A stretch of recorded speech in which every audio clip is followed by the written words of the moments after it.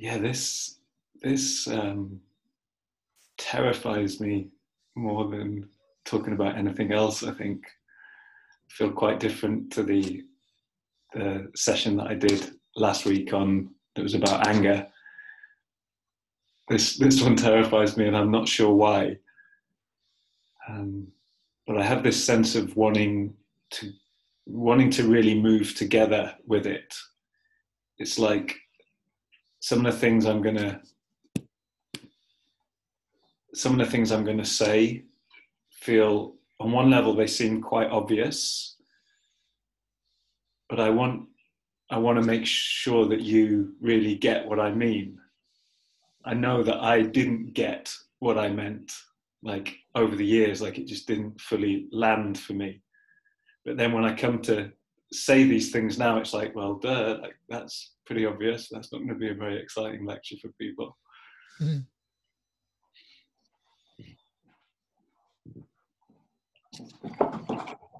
But the first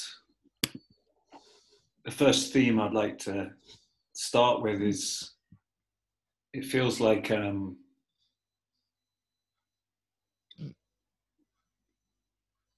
something happened for me in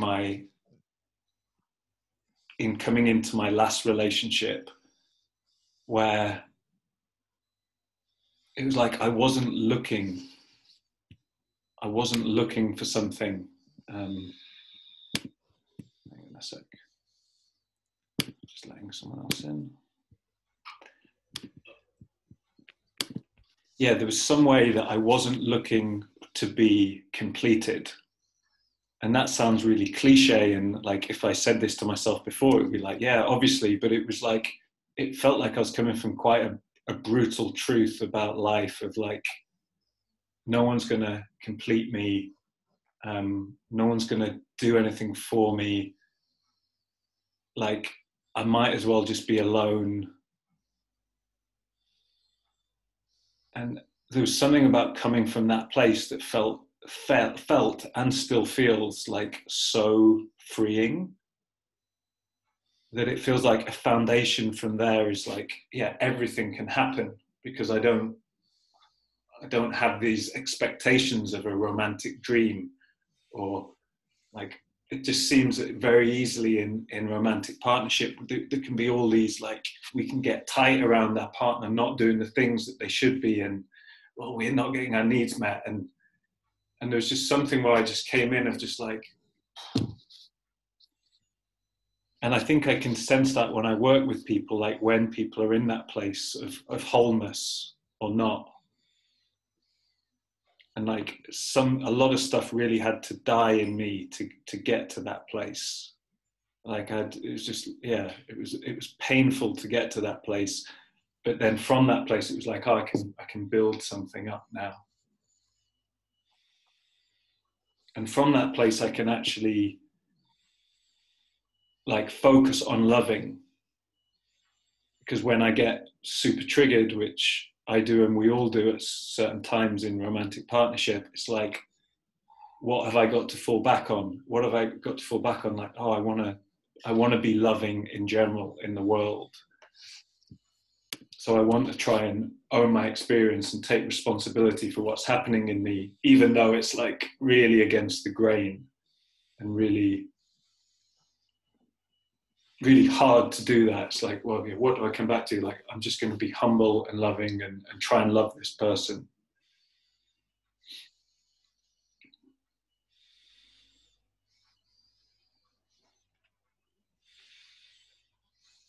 How does this land for people? Like, does it make sense? Do you have any questions? Do you have any like, does it touch anything in you?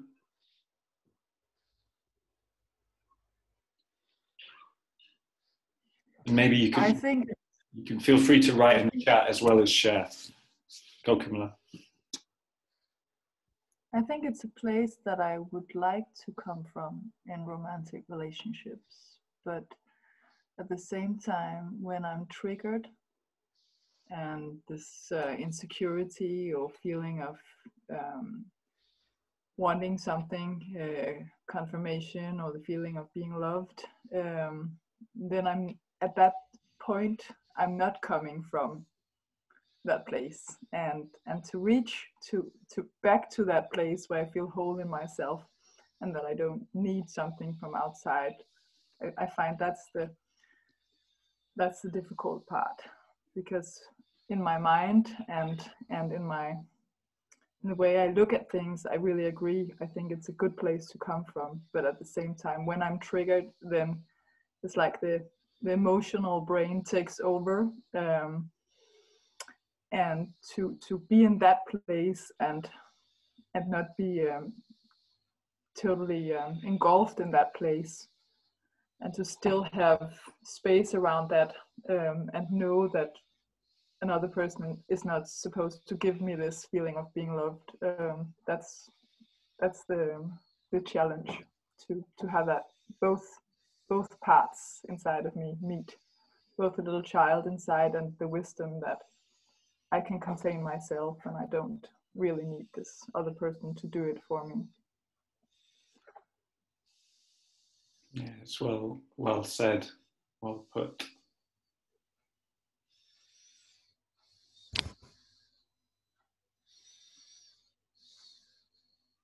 I keep getting this sense of like there needs to be a death of some kind in us to be able to live from that place more and more.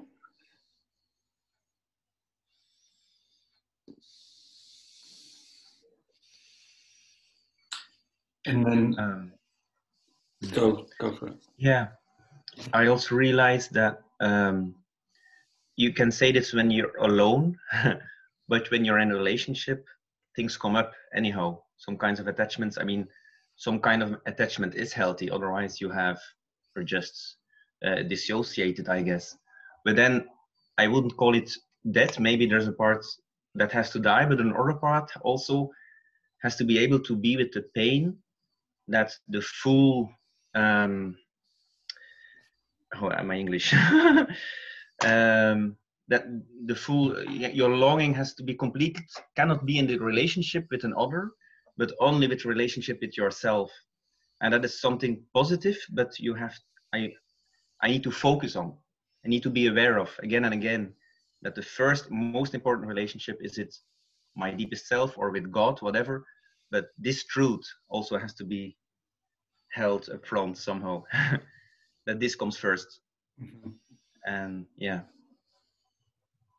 and only from that I can relate to the other. Right.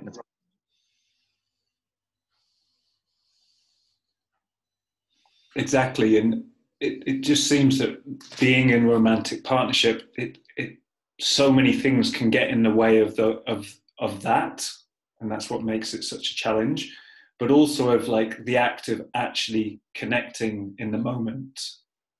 Like that was a big realization for me of like starting to get this sense of connection or not, and that actually this is something that I can do from the moment. So it's like my sense is that being in romantic partnership, often all these things will come up that stop us actually just connecting in the moment.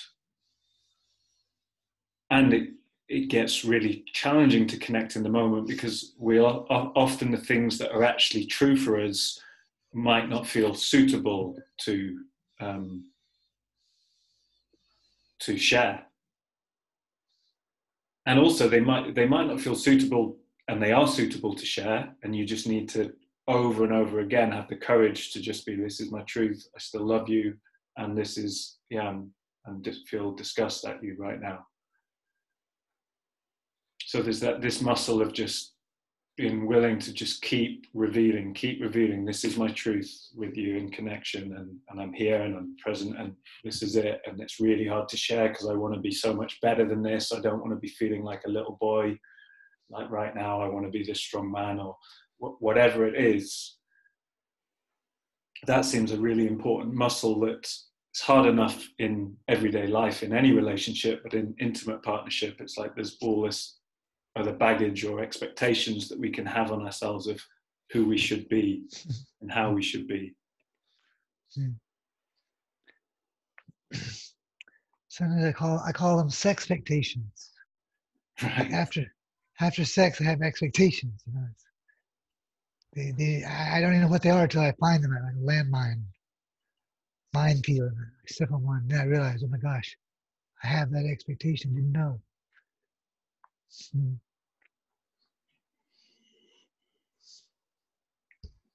But I think it's so difficult in the romantic relationship because that's where the fear is biggest, or that's the place where most to lose, or the rejection would be worse than in other relationships. So that's where it's so difficult to be your worst self, or the parts of you that you really struggle with.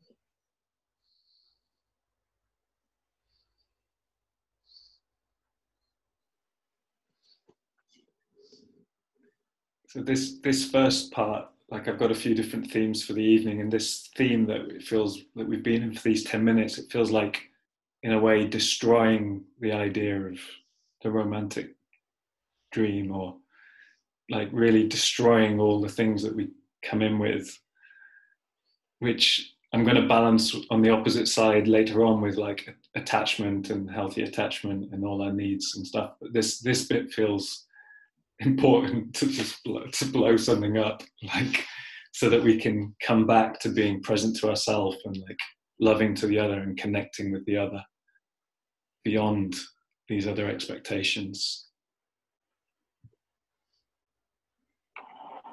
Chris? Yeah, there's something about the, for me, the thrush or the fog of my expectations in a new relationship that like is so sweet and rare for me that I'm in no hurry to blow that up. Like, I already know it's got a limited shelf life. And I know what my life is like when that feeling isn't there, because it's usually like that. So like, I notice like I'm wanting to like appreciate it while it's here. I'm kind of on the tail end of that now, and it's starting to settle. And there's just something so sweet that I like about it. I want to stay in relationship with it, you know, and savor it even as it's slipping through my fingers, you know, the disillusionment.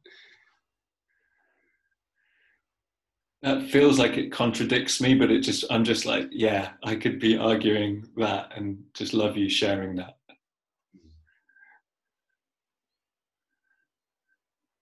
Is there any more like questions or thoughts about this theme before we have a look at another?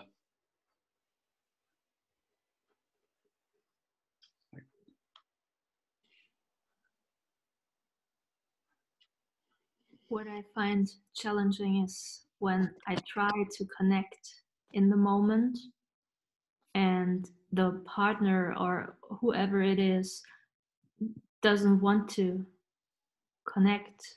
So that feels so challenging for me. And whenever I tell myself I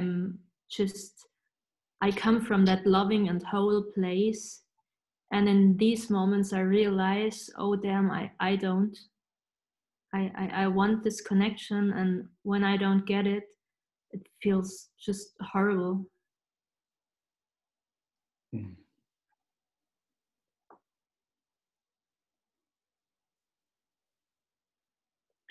Yeah, it makes me just become more aware of like the nuances of this whole theme.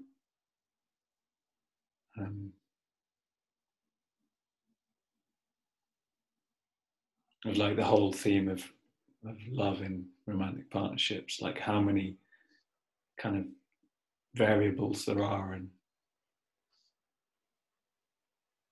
because when you first mentioned it, I was like, oh, maybe you actually want to be with someone who is like more available for connection.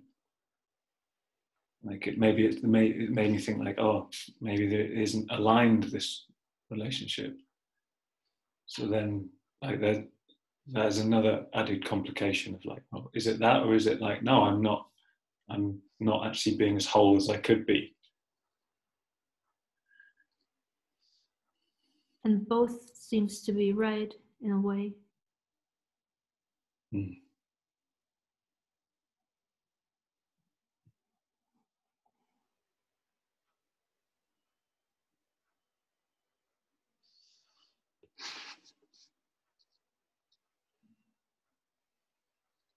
And just noticing the other people here and wanting to welcome everyone and appreciate the contributions so far. And I've got a nice feeling of like exploring this together, wanting your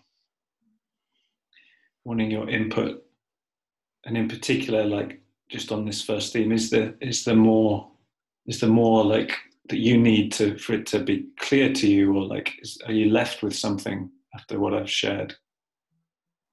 So to me, it feels like there's a part in me that just doesn't want to let go of that dream, of that, like, as if I I hold on to that. And it's like also an angry little girl who deserves, like, deserves love. I can't explain it, but like resistance. And I know the other part, the place to come home to in myself, deep down. I know that. I get it. And at the same time, sometimes I'm like,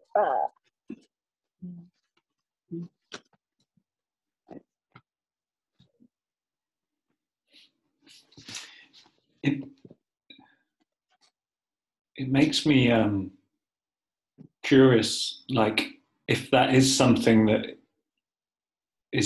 you could learn to let go of, or if that's actually like something that could take you towards what you want.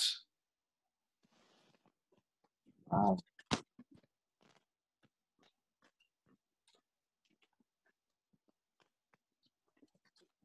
Yeah, you saying that, it's like, oh,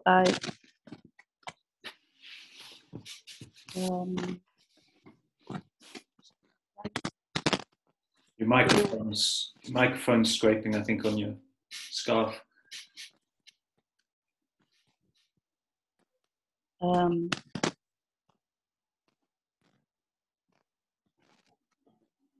yeah, it feels like staying with what I'm worth of, like believing in that, not going for less. Also, it's like there's a part of just like that is there too, like not settling for less. Then I feel I am worth. Yeah. There's still a crackling coming from your. Maybe it's not yours. If people could mute when they're not speaking, that would be. Cool. Did you understand me? I did understand you, yeah. I try not to move. I'd like to explore this a bit with you in reference to the next theme I wanted to bring, which is around like willingness to receive love and willingness to actually be in a seriously beautiful romantic partnership.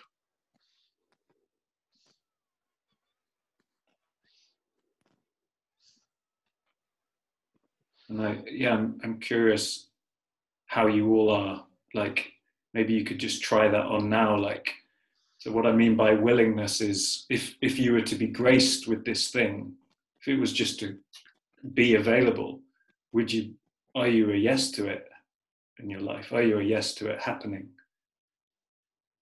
So if you imagine a super fulfilling, beautiful, loving partnership, are you willing to have that in your life? Like, what comes up in you? Is there a like, hell yeah? Or is there resistance? Or is there like, yeah, maybe you could say in the chat, like, what if you notice something. Can I say something also? Yeah. When you say it, I feel like, oh yes. But when I feel in my body, I feel such a huge resistance. Oof. Yeah. Yeah. I know, like deeply, I'm like, yes, of course, it's yes. But oof, it's so scary. Or I have to believe it's scary because I feel vulnerability. I feel vulnerable. Do you hear me well? Really well, yeah. Okay. And what you shared, I think, is I imagine is pretty common. Like people really wanting intimate relationship, and then when it comes to it, like if you're really willing to receive love, it's terrifying for quite a lot of people, I think. Is it really the love is terrifying, or is it the projection, the fear of loss of it? That's what it feels more like for me. Yes, it's scary to get into it because of the fear that sometimes comes up about losing it. Thank you for saying it. I don't know if your name is Katja. No, it's Kelly. Okay. But close enough. Thank you for saying that. And I think that's also part, but if I speak for me, it's already I feel the openness to receive just feels scary because I just feel really vulnerable for this love to receive. Yeah. Right now, huh? Can be different another time.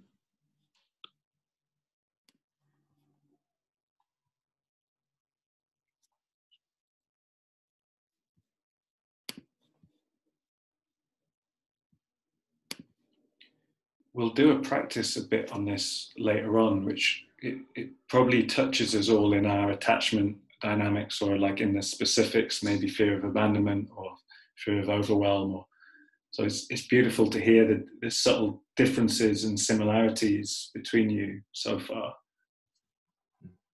And just want to check if anyone is like, did anyone struggle to do that practice, or like is anyone not on board with where we are right now?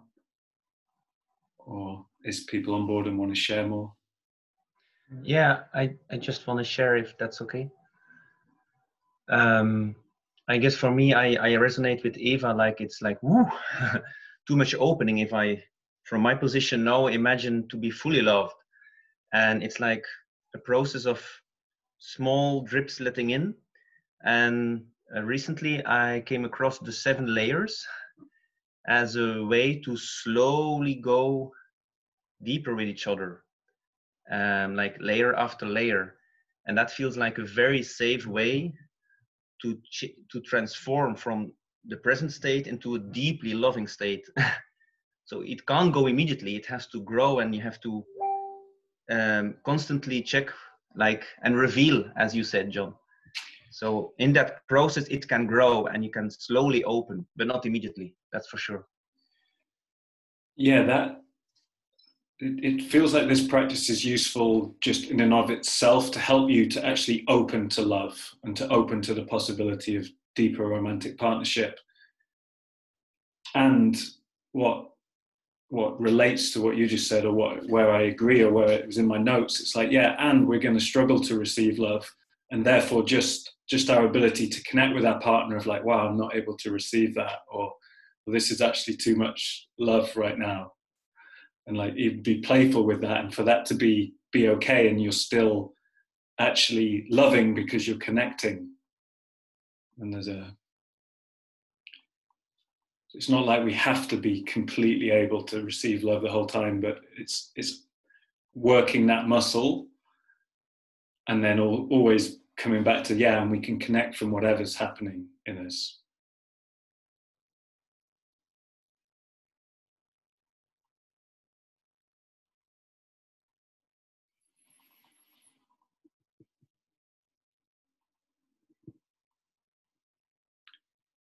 any more on this?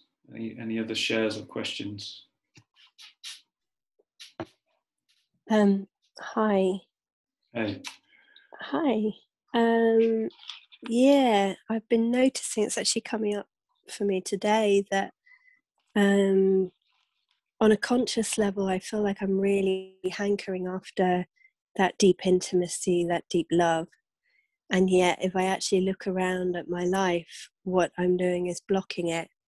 And I'm blocking it through like pushing for it all the time. Like, can we connect? Can we connect? Do you want to hang out? Spend time with me? And then I'm also blocking it by like, by the time she's ready to hang out with me, I'm like, fuck you then. Like, you took too long. And so I'm never getting the thing that I actually want. And it's kind of just, yeah, devastating actually, to be stuck in this perpetual wanting, longing, pushing, asking, and then pushing away because I've just got too dysregulated or whatever. I notice it's not actually just in my romantic relationship, it's also with pretty much everything, my friendships and with my kids. And there's like something in the way of really receiving that love, and I can relate to it feeling frightening, but I'm not really sure why, whether it's the opening or whether it's the fear of losing. I don't really know. It's just underneath kind of panic.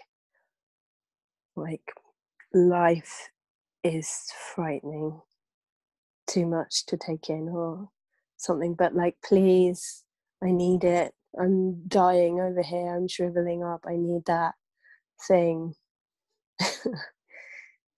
Yeah. Bit of a predicament. Really appreciate that share.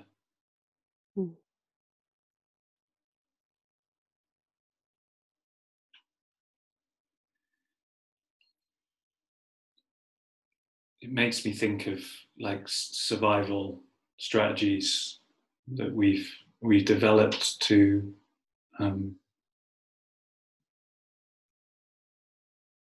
survive for when like intimate connection of certain kinds was not safe for us.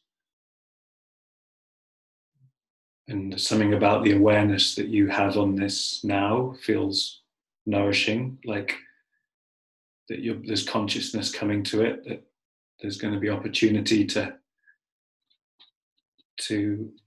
not be as caught in it and actually be able to connect from those dynamics starting to happen. It feels really refreshing to not be victimized by the kind of rejection and the not getting what I need, and actually take responsibility for the fact that I am making this happen. I'm causing the lack of connection. Yeah. Thanks.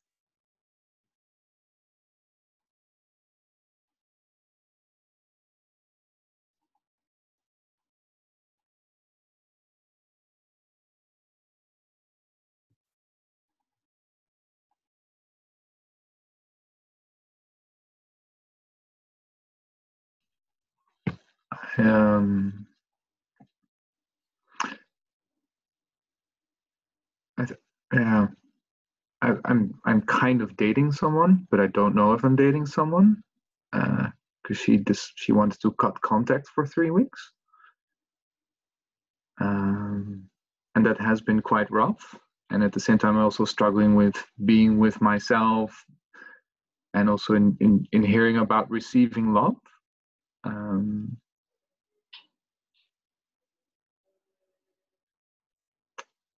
Yeah, I think it's been also more difficult to receive this from other people. I kind of, because she suddenly withdrew, kind of in my perception, and I guess I'm having quite a difficult time with it. I also tend to block out the love that I get from others. Like I do realize that there's a lot of appreciation for me, and also a lot of friends that are really close, but then it suddenly becomes harder to to feel that, and to, I guess, feel myself. And just kind of like Roma said, I also realize that what is happening is also exactly what is pushing my date away. That I sometimes, in some sense, become so focused on her and a bit maybe latched onto her, that I'm no longer so open to other loving connections.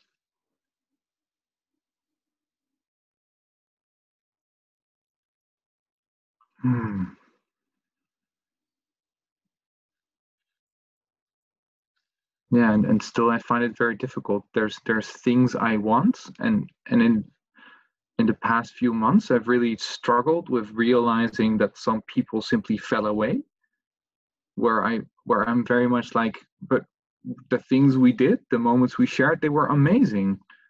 Why is this person suddenly no longer seemingly interested in being with me?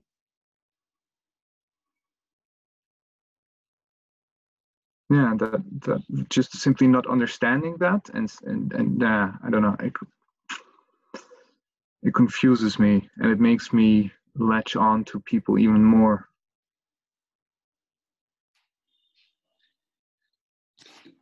Would you like some reflection of listening to you?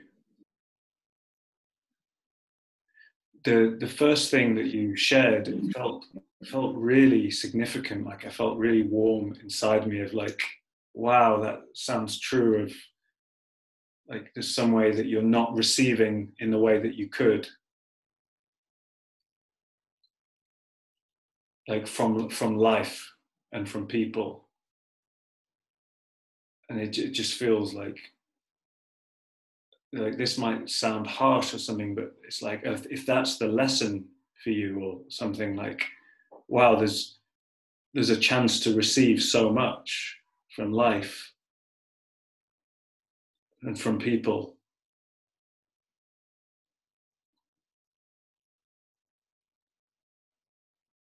Like it's almost like in this struggle that's painful that I empathize with, it's almost like, wow, but if that's what this is pointing towards, then it's worth it or something.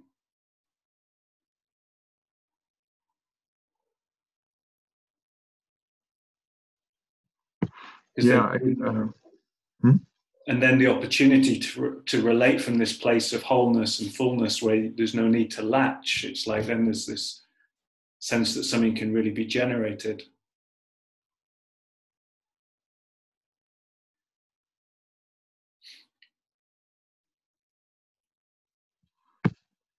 Yeah, it feels a bit like getting stuck between a rock and a hard place, because I realize it's true, but I also, in this moment where I'm looking at a lot of, well, to dramatize it a bit, call it abandonment, to also be allowed to feel a lot of this insecurity and share a lot of this insecurity, and being very, I don't know what to say, I don't know how much I can share with this person, or it feels like sometimes burdening this person.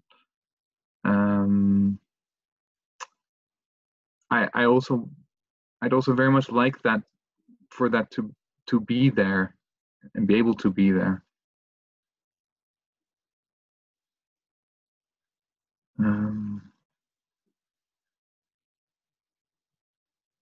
Yeah.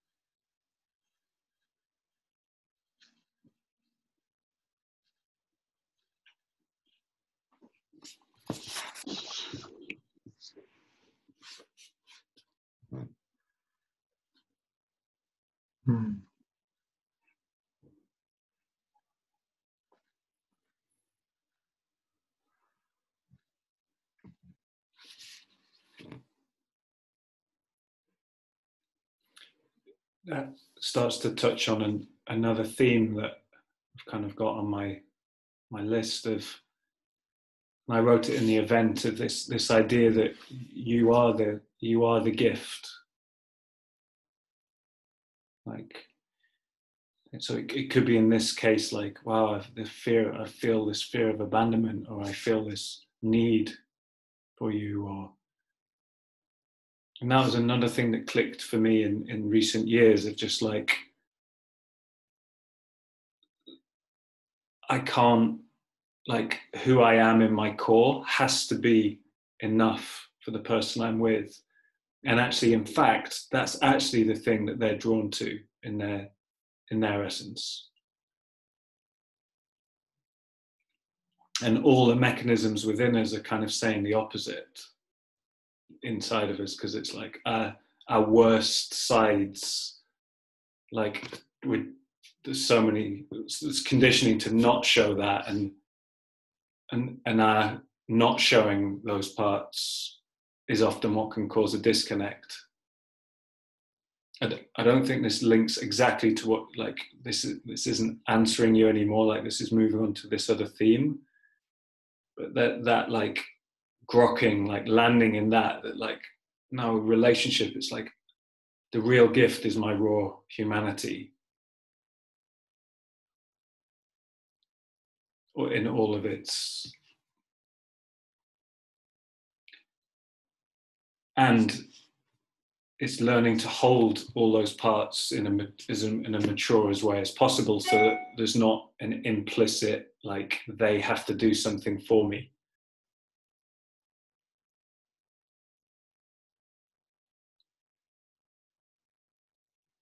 And then linked to that idea was another thing that just landed for me at some point, was this sense that it was a meme, and it was like, she wants to give you everything. And you could change it to he wants to give you everything, or they want to give you everything.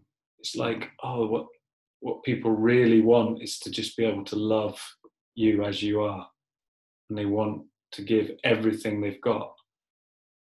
And that, like, just shifted my mind out of scarcity or something. I'm like, wow.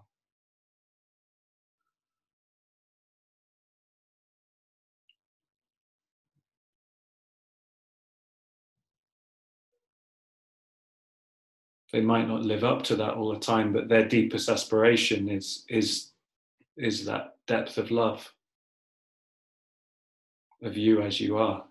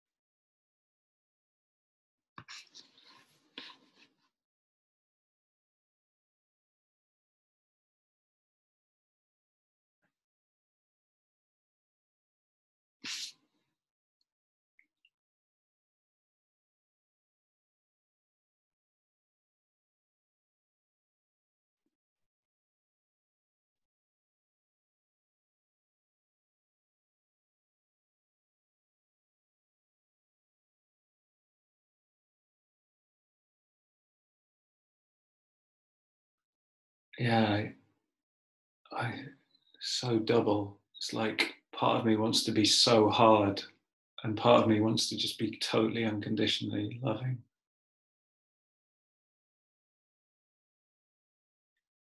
And like, the hardness is, daddy's not coming, mummy's not coming, like, it's gone.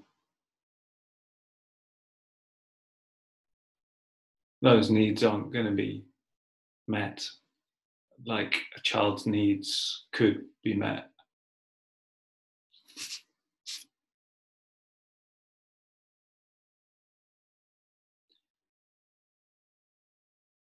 And all of those needs are just incredibly beautiful, and like an integral part of your raw humanity that makes you lovable.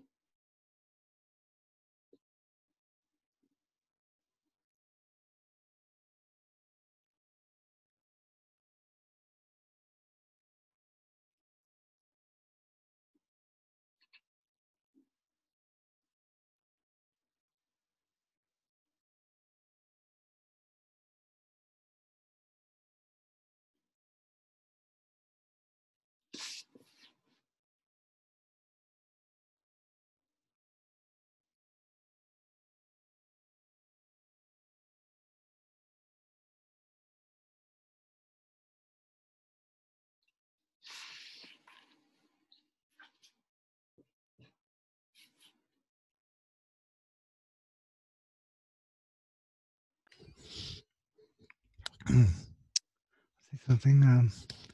It feels like it's a vulnerability about those needs that make me lovable. When I don't have the vulnerability connected to those needs, I'm not as lovable. I'm not as approachable or lovable. And, yeah. But the vulnerability opens that door for connection. And then I can find the beauty of our needs.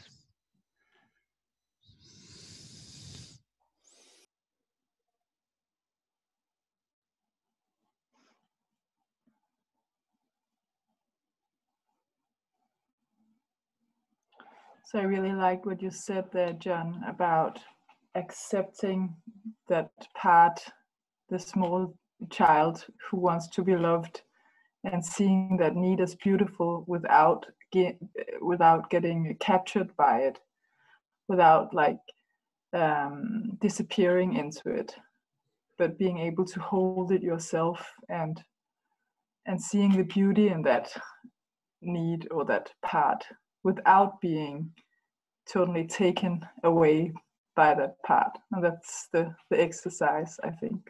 Yeah, being with it, maybe talking about it, saying now it's here, now the little girl who wants to be loved is here, but not being 100% engulfed by it.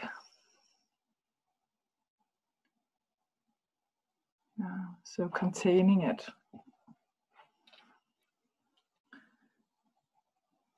And trying to lead yourself to get those needs met from an adult place. Either meeting that need yourself, or asking like, oh, can you hold me? Like, I just would love to be held now for 20 minutes.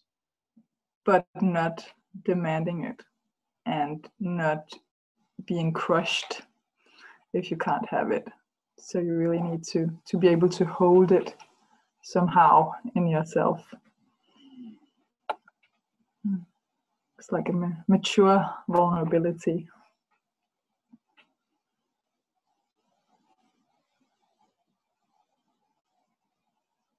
And not shaming that part.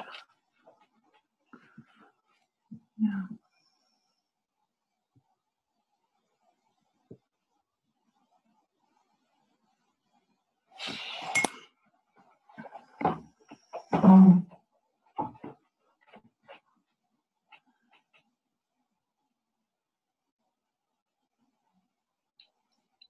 That links to another theme of own all your desires, own everything you want, ask for everything you want, lead yourself to get everything you want at all times in your life and relationship.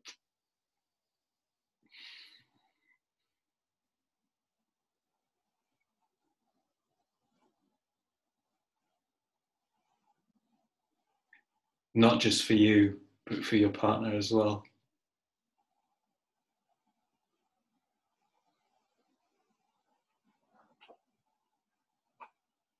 How does that one land for people?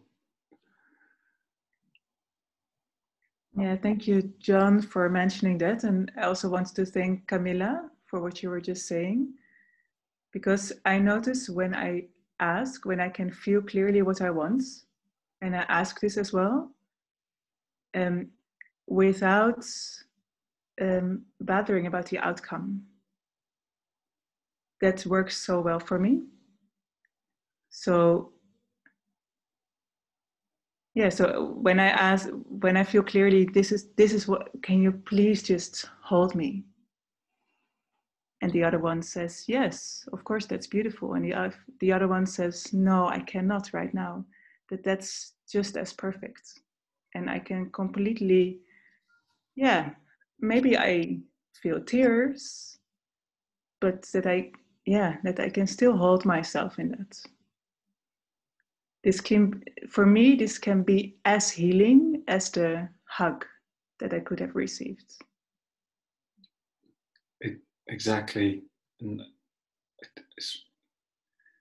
I share that experience, and I have a practice that I want to do with you all based on exactly that.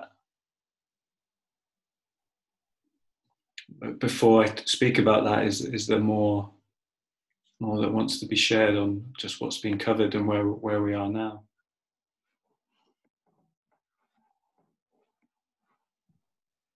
Just maybe something on like learning to want. Like I'm very, very rarely in touch with what I want. Yeah, it feels very difficult for me. Yeah, so it's kind of a question I've been holding. Like I often lie in bed in the morning and I'm like, what do I want? Can I come up with like things I want? And it's still very difficult. Yeah, in sort of all domains, really. I want to just appreciate that and kind of piggyback on it, because it actually speaks to what I wanted to say too. There's this quote that's just been with me kind of this whole time. This Adam Phillips, a British psychoanalyst and essayist, he says, we have relationships not to get our needs met, but to discover what our needs might be. And I had this experience yesterday in a circle where I realized sort of retrospectively what I was actually needing or wanting. And so it's sort of in that vein of what you're talking about, Stephanie. Like the challenge of, as you bring this piece, John, like the challenge for me of, yeah, like knowing what I want. Do I always know? Even when I think I know, is there something deeper? And then there's a self-trust thing that comes up around that. Like the questioning of how much I can trust myself. So yeah, that's here. It's nice hearing you both speak to that, because like I never used to have any needs or wants, and I had a whole pride-based identity of like, well, I don't need that, and like my ego gratification was based around my lack of needs and how strong I was, and that gradually got shattered by me following my attractions and loves. It took incredible forces for that to get shattered. Like I just remember when I started to discover my needs, and at first I was like loving it, and then it was absolutely terrifying, because it was like well, what if I can't get this need met? It's like, it's a need, like I really need it met, and I don't know how to get it met. And in that moment it really made sense why I had these mechanisms set up to avoid me from that vulnerability, because it was terrifying. And my identity was not the kind of person that has to call someone up and say, can I come sleep at your house tonight, because I cannot be alone tonight. And that's what I actually did, and I got met in that need, and it was so confronting for me. So that feels important, to like have a sense of like, oh yeah, maybe if it is really hard for me to access my needs and wants, maybe I've got some mechanisms in place that I could start to realize, like maybe pride, identity, or other things might be ways in, or like just noticing subtleties of what happens with you in connection, and like maybe even just journaling by yourself, like if I could have anything I wanted and the world was a lucid dream for me, in my lucid dream, and I could have anything I wanted, I imagine you two could actually come up with some things that you would like.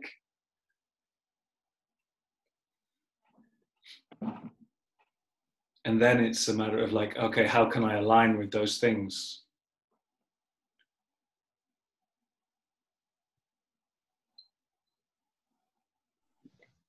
John, how do you define what a need is? Because I talk to people about this sometimes, and they'll say, oh no, I need water, but I don't need something from a person. And I don't know exactly how I define it.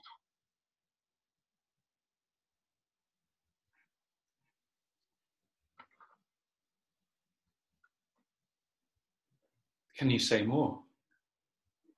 I think it's like there's some scramble around like what is a need, I think, versus just a desire.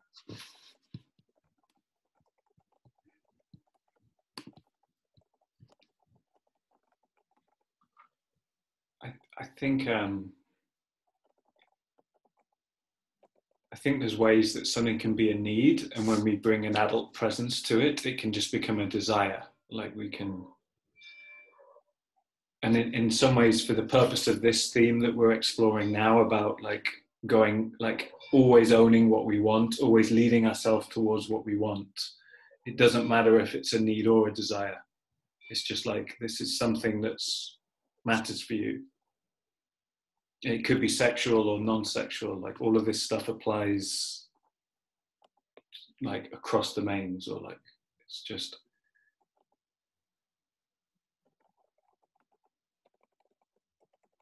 I am wondering where you're left now, having heard that.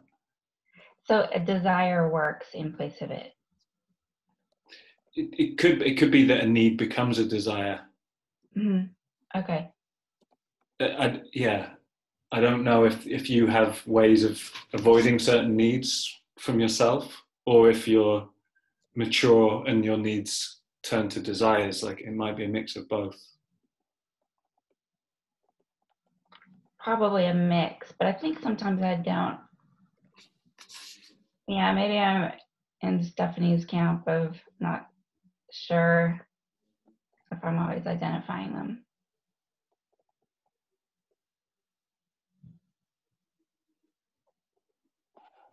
Like I'll have an idea, but maybe I'll say, oh, but I don't need that. So there's a little more clarity, but then it's like, oh, I don't know if that's really a need. Yeah, my intuition's starting to say now that you're good at not needing your needs. You're good at not needing certain things, but there's a cost to that.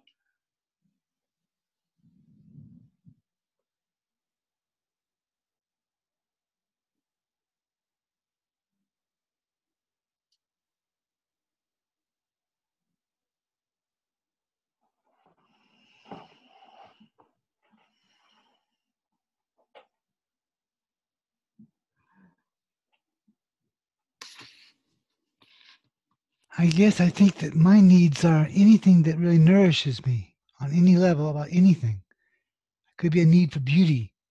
So paintings on the wall would be a need of mine. But it isn't this, narrowly defined thing. For me, it's very broad. Anything that makes me feel alive or nurtures me. And I may have a lot of different strategies to get them met.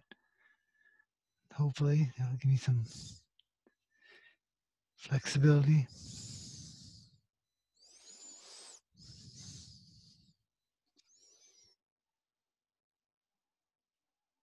Are you ready for a practice? It's going to be a two-headed practice with the same person. So the first practice will just be connection-based. So it's a chance for you to explore how it is to come into close connection with someone else, given all the themes that have been spoken about. So it's going to be a basic circling practice for those of you who are familiar with circling. and I'll put you into pairs, and you'll just spend the first 30 seconds to a minute just being in silence, exploring how it is for you to be with someone else. So it's a chance to get quite intimate with yourself while you're in connection with someone else. Like, yeah, what's it like for you being in intimacy? We've been talking about the territory, and now you're going to go into it. And after a minute or so, you can share from the moment, like real time, what's happening for you.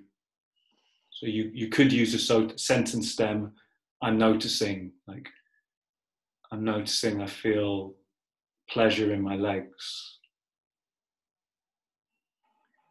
So you just reveal yourself in the moment, and your partner hears you, and then whenever they feel called just to share without explaining or justifying or anything, just like, oh, I'm feeling open right now.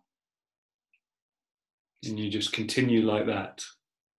So it's just a practice of sharing your present moment experience in as little words as you can.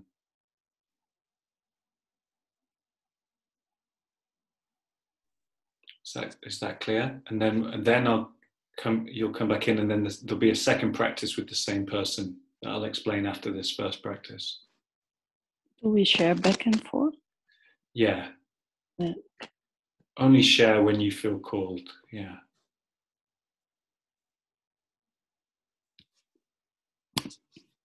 And will you give a signal when now the first part is done and you start the next? Or we start? I'll bring you back in after 5 minutes. So we time ourselves in the beginning. It's 30 seconds. Oh, yeah. You stay in silence you keep that time of roughly 30 seconds to a minute in silence. Yeah, you judge that for yourself, and then start to share, and then I'll bring you back in after 5 minutes, and then I'll give you the next part of the practice. Okay. So John, just to be clear, do we just share like 2 minutes, or we just share however it comes? However it comes. Okay. Yeah. Thank you. Yes, you share whenever you feel called, and really listen to the other person. Like, really let yourself see what happens in you when the other person shares. Yeah. Good to go? We have one person without a video on.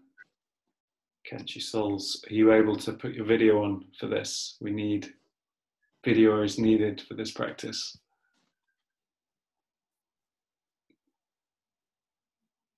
I think Kachi Souls and Kachi Mina Mina is the same, right? Ah, okay. Great. So there'll be one group of 3. So you can do this exercise just the same in a 3.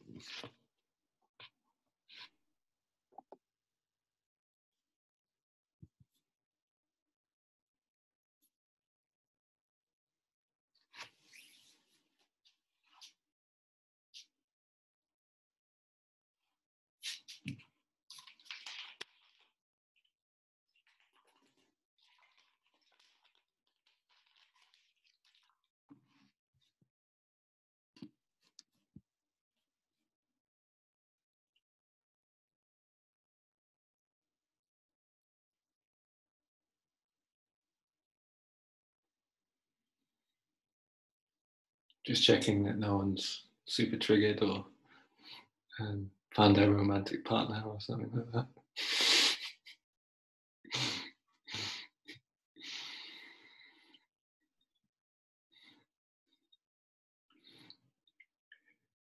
This next part is links to what? Is it Eva? Yeah. What Eva was sharing. it's a practice of owning your wants and desires, or needs, even more wants, longings, desires, in real time, in the moment, and holding them in a, like, first of all having the first of all seeing if they exist for you or not, which you might spend the whole time just in an inquiry to see if they exist, or if anything exists, which is fine. If they do exist, it's then having the courage to show it. And then it's, once you share it with your partner, the idea with this practice is that there's then your partner leaves a bit of time for you to be in the wanting, without you knowing if they're going to actually meet that need or that desire or not. So your partner, once you've shared something that you're wanting from your partner, ideally, the partner then leaves a little bit of time and actually starts to feel into, like, is this something that you would want to give? It could be like, oh, I would love to just have you ask me about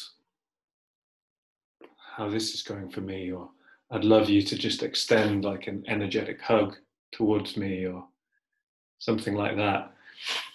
So you share what it is that you're wanting, and then the partner feels into, is this actually something that feels good for you to give or not? So for you, it's a chance for you to stay true to yourself. And for the person who's sharing the want and the need, the genius in this practice, if it works, is that sometimes just the very sharing of the desire and being in the unknown of whether it's going to be met or not is more satisfying than anything else. That's what I started to realize when I started to get past my terror of going for these things, was like, it felt so good just to own it in me, that it wasn't always important if the other person necessarily met the desire or not. Sometimes it still really was important, but other times not. And then if the other person does want to meet this desire, then you can just do it for a minute. And then it's the other person's turn. Or in this case, if the other person doesn't come up with something, then maybe you could do a second one. Like, it might not be easy to find. I've never done this online before. I think it should still work energetically the same online. So the practice is you go back in with your same partner and you just stay in silence, and you inquire into, is there anything that you would want here and now with this person? So you can't know beforehand. It's actually something that will emerge if it emerges, and then share it. And then there'll be a bit of time when you're not knowing if it's going to be met or not. And then if it is going to be met, meet it. If it's a no, then it's okay, restart the practice. Is that clear?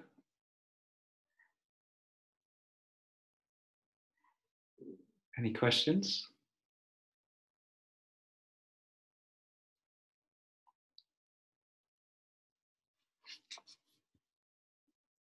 Really?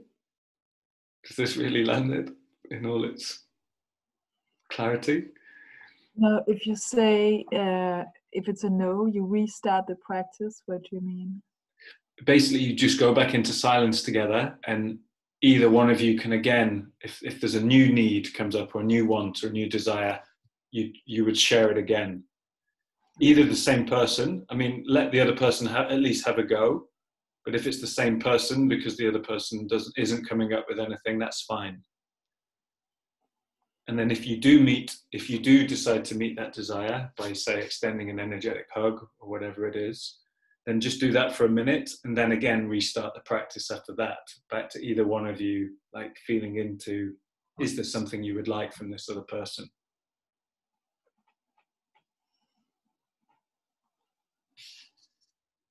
I'll give you 6 or 7 minutes for this, and if you need help, you can signal that, but you should be fine. Good to go? Okay.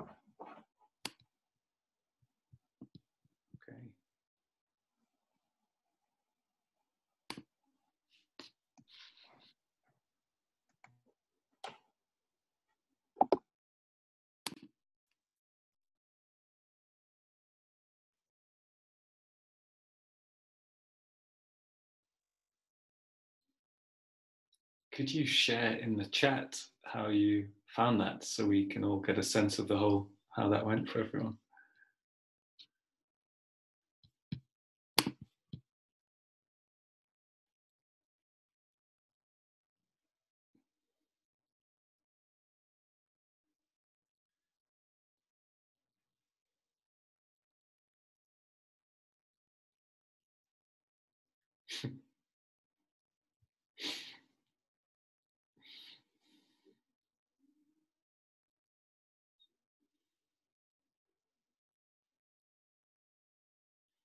That's nice.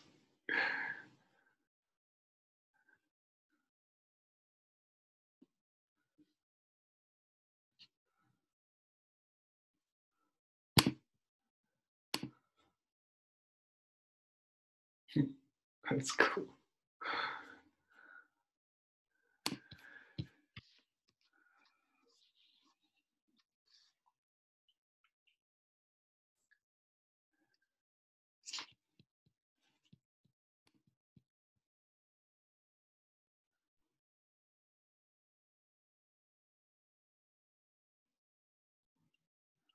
Yeah. Awesome.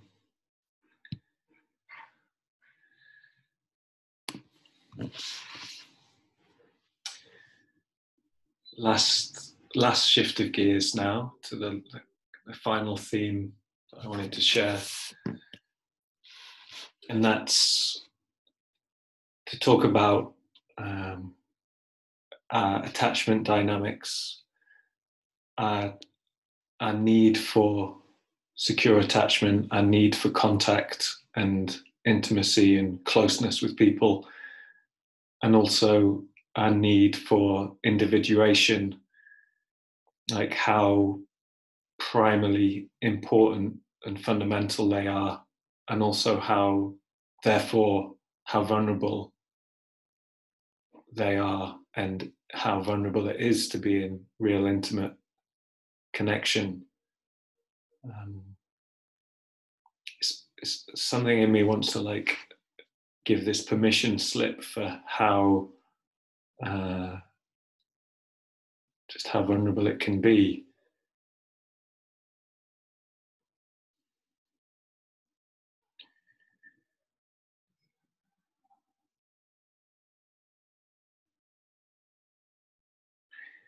It's like, as my needs were hidden from me, so a lot of these attachments dynamics were hidden from me, and it's been very humbling and quite shocking for me to realize like the depth of my avoidant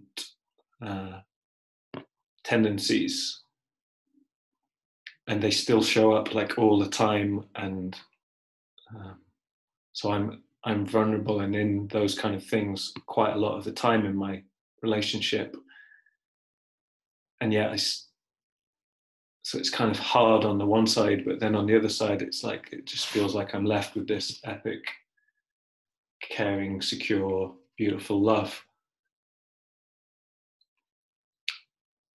And one of the exercises that kind of helped me to see that my attachment dynamics, I would like to share with you. It's pretty confronting. I was a bit worried, like, to do this with you. Like, I wanted to feel the group to see if I thought it was suitable. And I haven't actually led it before, but I want to try it because it was really valuable for me. But I'll give you the kind of the basis of the exercise, because I think it's understanding the basis is the most important, so that you get what it's about.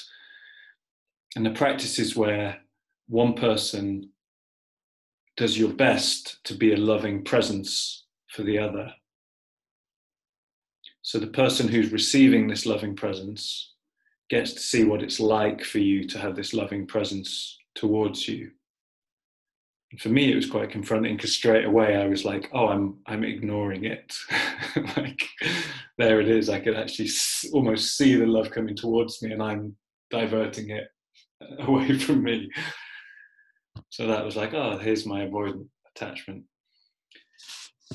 But then the next part of the practice is, after you've been giving that loving presence, the person who's giving the loving presence just turns away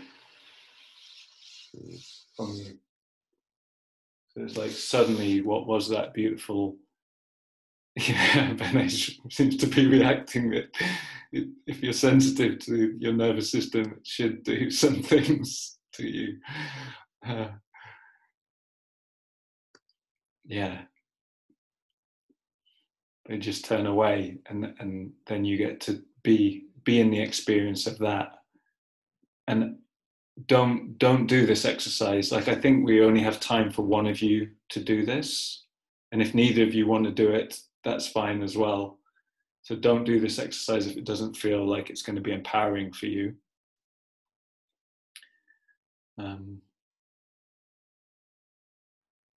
But that's basically it. It's like you getting to be with a loving presence, and then a loving presence that goes away, and noticing what happens for you throughout that whole exercise can be insightful to learn better about your attachment dynamics. Any questions?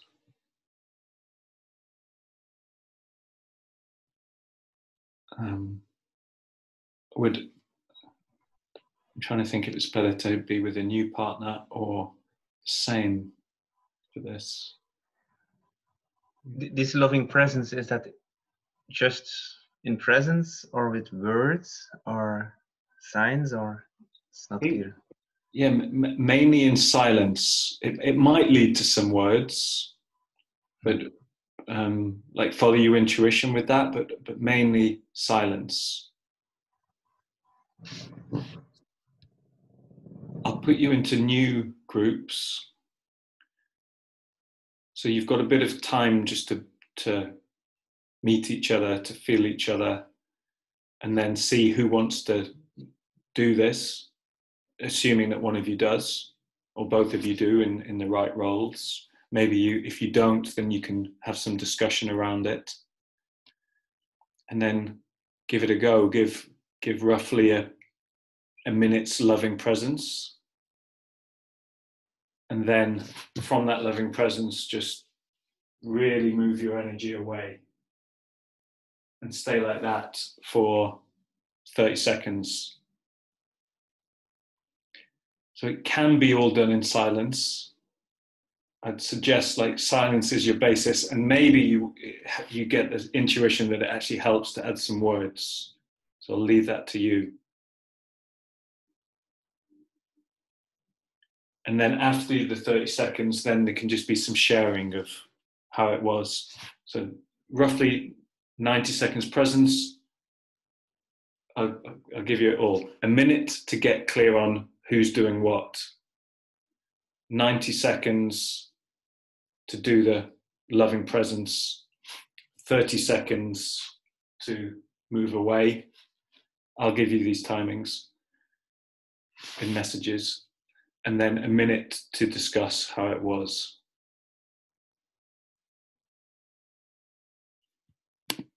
Any questions? Sorry, John, the moving away is done by the same person who's showing loving kindness? Yeah. Okay.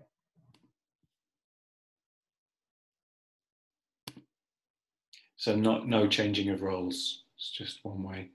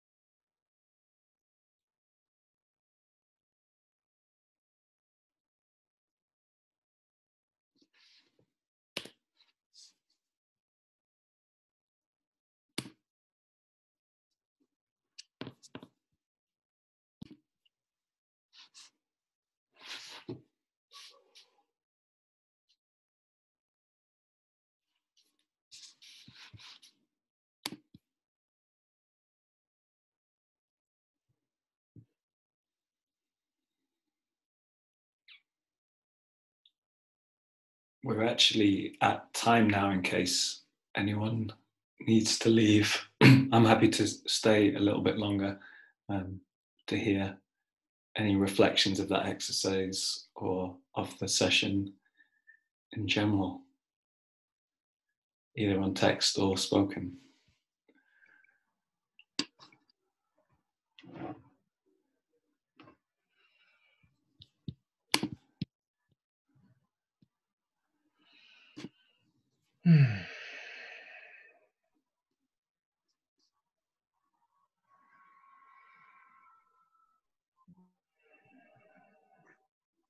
I actually, oh, sorry. Stephen, were you about to say something? Okay.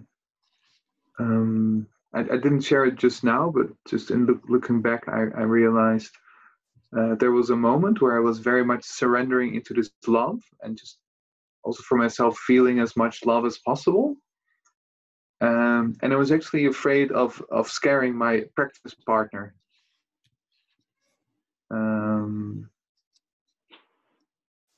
Yeah, and almost like looking for, oh, is my practice partner already retreating a little bit because it's scary. And in that I also, yeah, I already stopped myself a bit into really, yeah, I'd almost say throw myself off a cliff, but yeah, to really,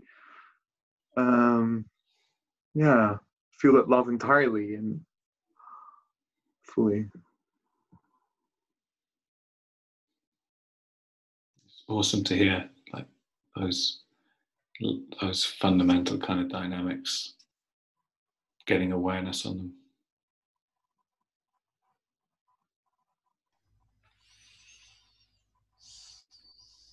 I have the feeling, I mean, I did this exercise with Ashley. Eva is talking. And I felt, I sometimes find it difficult to receive, but I felt she was really containing. And then I noticed I find it more easy. Like when someone is really just giving, then I find it more, yeah, difficult to receive.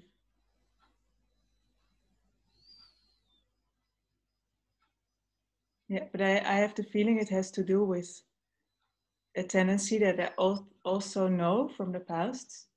That's a difference from when I'm, how can you say, contained, or you know, I'm here and I'm just, because it's overflowing here, I give, or I give because I actually maybe want to receive something from there.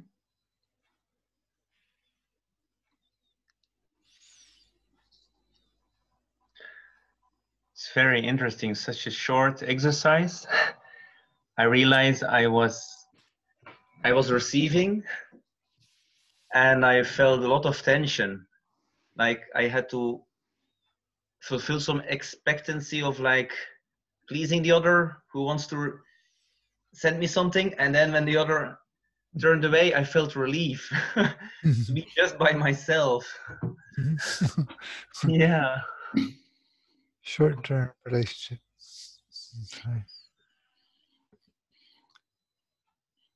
What I'm hearing from both Eva and you is like, well, first of all, like who just because the exercise said give a loving presence, was it actually a loving presence that was coming, or was there other things hidden in it? And just starts to speak to the complexity of these dynamics, and like this thing of like how our past experiences could shape us to like think that something negative is coming with love when actually it's not.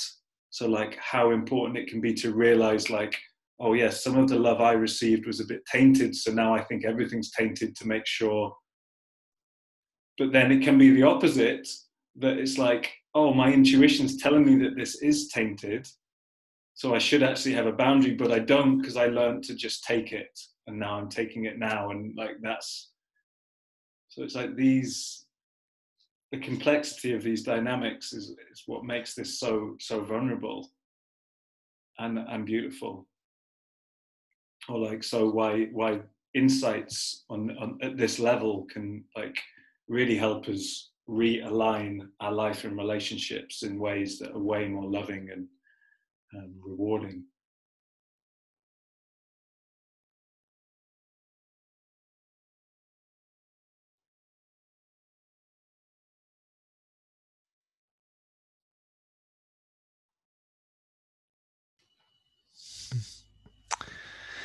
I noticed when I turned away from my partners that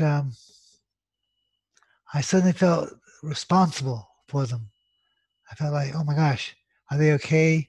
What are they doing? Do they need something? I felt like instant responsibility. Really, I don't think it was them, it was me. But, you know, strange and revealing. Yeah, so good hearing these.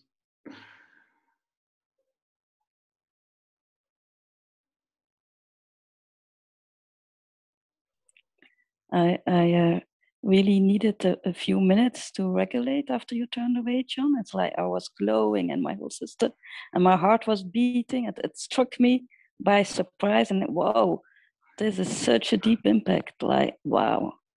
Yeah. Mm.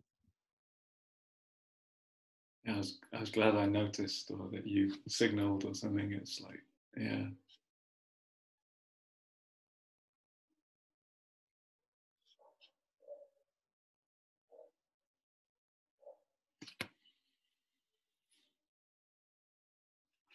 Thanks for your participation in this session. It's really, really feel you've all added to what this was.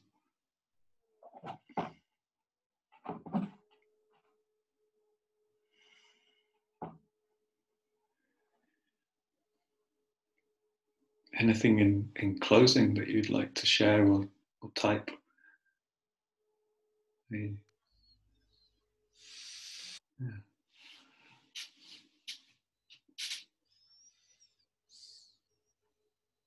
I'm interested in your experience of the day, of the session.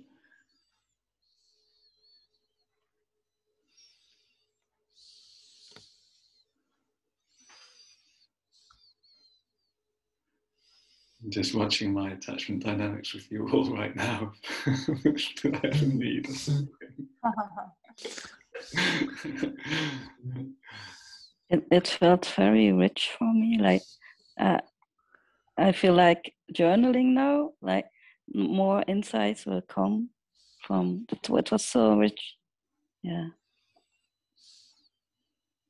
Yeah, I think I want to add that it's true for me too, Benny. I'm gonna go journal. I feel like I'm only here with half a tank right now. There's been a lot happening today, but I feel like some insights have started to roll, and I wanna play with those. Yeah.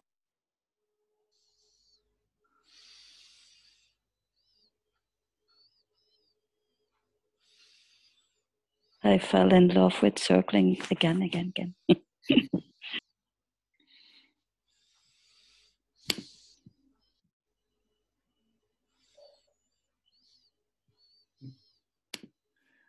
Thank you.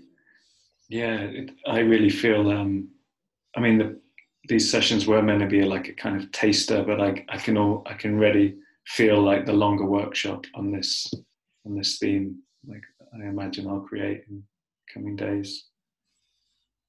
So yeah, I feel very happy to share this stuff and you guys to go in like this.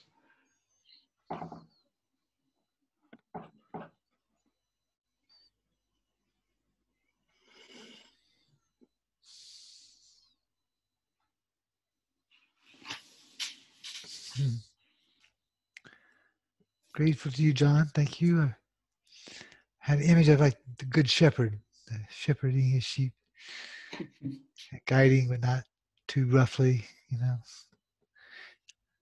I like how you did it. Thank you.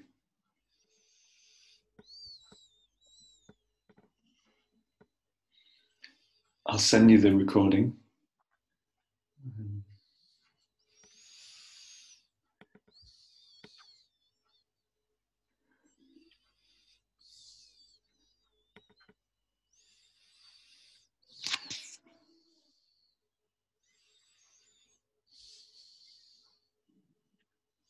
Yes, really nice to share with you all.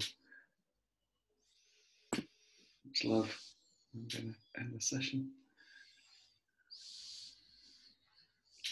Bye.